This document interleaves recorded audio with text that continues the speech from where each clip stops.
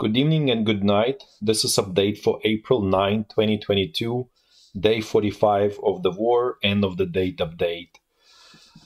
In summary, it's a very quiet day in terms of any major fighting. Essentially, it's a positional fighting everywhere on the front lines. So if anyone is impatient and doesn't want to learn exact front lines, you totally can skip this video. But we will, otherwise, for those who want to learn, we will start and we'll discuss, we'll go through the front lines, north to south, and then we're going to go towards west. So let's start with the Kharkiv area and see what's going on there. Here, situation is the same. Shelling, exchanging of artillery fire and multiple rocket launchers between Ukrainian defenders and the Russian troops here northeast of Kharkiv. So next one is on the topic is Izyum situation. So at this point, Russian assault or Russian attempt to exploit this bridgehead totally exhausted itself. What we see, let's actually look here. What we see is that Russian troops are staying in the same area where they were, which is village of Dovgenke and Brazhkivka.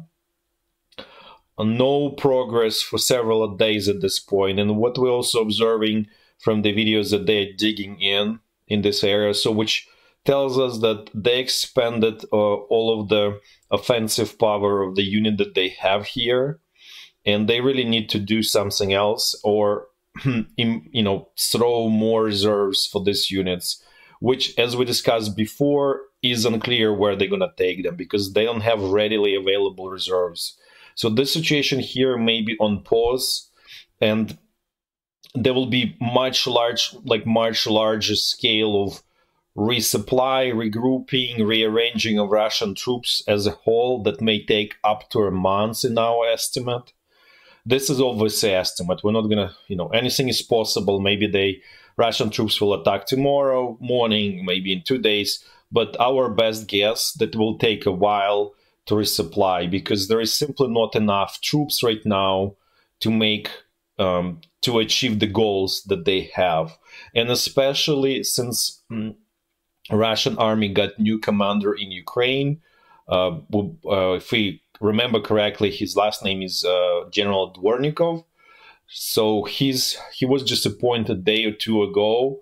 So it would be very strange for the new person to start major offensive if he just was appointed as a commander. Typically, it will take him sometimes to get to know troops, their situation, their conditions, fix the problems, and then attack. And we would not be surprised if it takes months or so. But anything is possible. If Russia is too desperate, they will attack with what they have, but that attack may totally lead to nowhere. Now let's look here. The same, nothing new here from this attack, local attack by Ukrainian 128th Brigade towards north. Probably it's got stalled, and there is really not much to report there. Then in terms of town of Rubizhne, there was question about it. So you see this is Rubizhne here. Russian troops control north of the town and most of the center, and they don't control kind of southern part of the town that's adjacent to Severodonetsk. Basically, it's kind of like you can even see this whole thing is one big town, including Lysychansk, which is on the other side of the river. So this three towns is kind of like one thing. This is another industrial center. It used to be big industrial center. There used to be large oil refinery in Lysychansk, but it got due to poor economic policies by Ukrainian government, it went bankrupt. So it doesn't work right now. But there are still chemical plants here in Rubizhne and then in Severodonetsk. So, and then there is ongoing attacks on Severodonetsk from Russia by Russian troops because this is bridgehead on the eastern bank of Siversky Donetsk, and obviously they want to eliminate, even just from military perspective. Also, this could be big win for propaganda from propaganda perspective, because this is last large town in Luhansk region that's being controlled by Ukrainian side. There is ongoing fighting for the town of Popasna. It's about 50% captured by Russian troops. There is pressure here because this is kind of main road that connects Luhansk and Severodonetsk, these cities. So this is obvious axis of attack if Russian troops want to capture this area. Not much to report here. And then let's keep going. Let's keep going here south. Let's see what's going on west of Donetsk in this area. This is more detailed look at the same what we showed before. This is a situation west of Donetsk. Avdiivka is a major, again, point of attack. No much sort of progress by Russian troops, but they keep attacking it. The same goes true for Mariupol. It's been continuously attacked for a long time.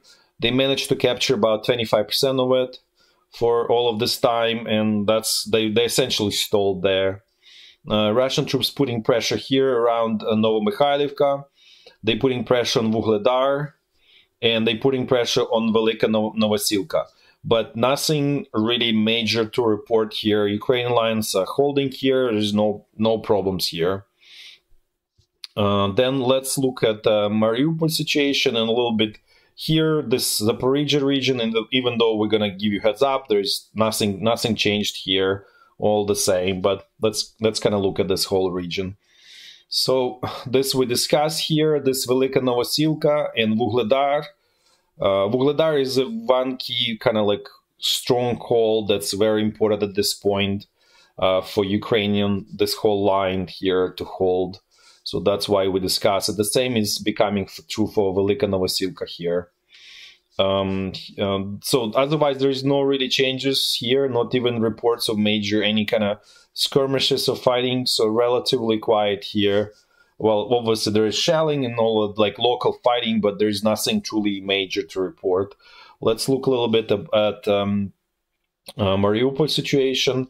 So what we learned based on reports from Russian side that they captured 70% of the seaport. So obviously, as we expected, eventually Ukrainian side will lose it because these troops the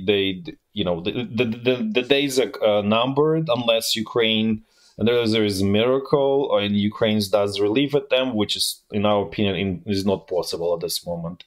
So otherwise there is not much major progress on the Russian side.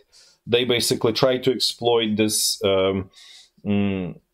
this crack in terms of seaport, and obviously it's used for propaganda purposes as well and so on. We're also hearing that there are several prominent sort of soldiers in Azov died today and yesterday, which also tells us in general that situation is very, it's intense and very critical for Azov. It's getting very, very difficult for them there.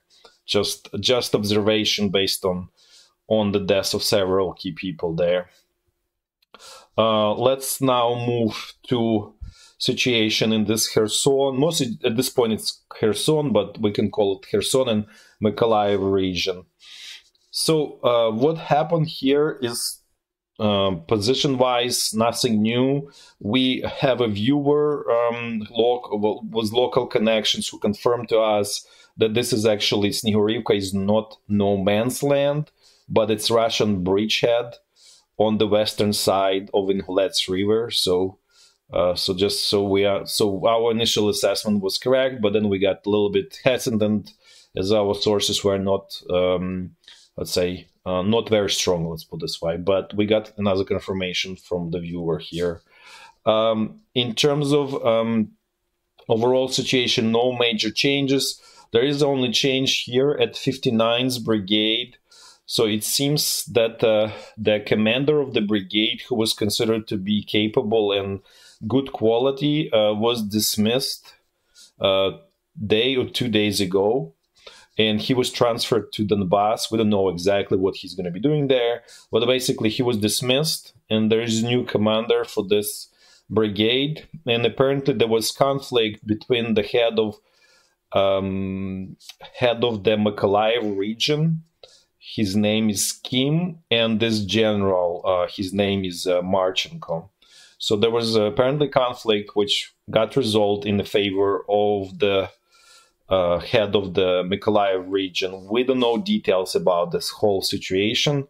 All we just know that that seems to be capable general, and he got dismissed.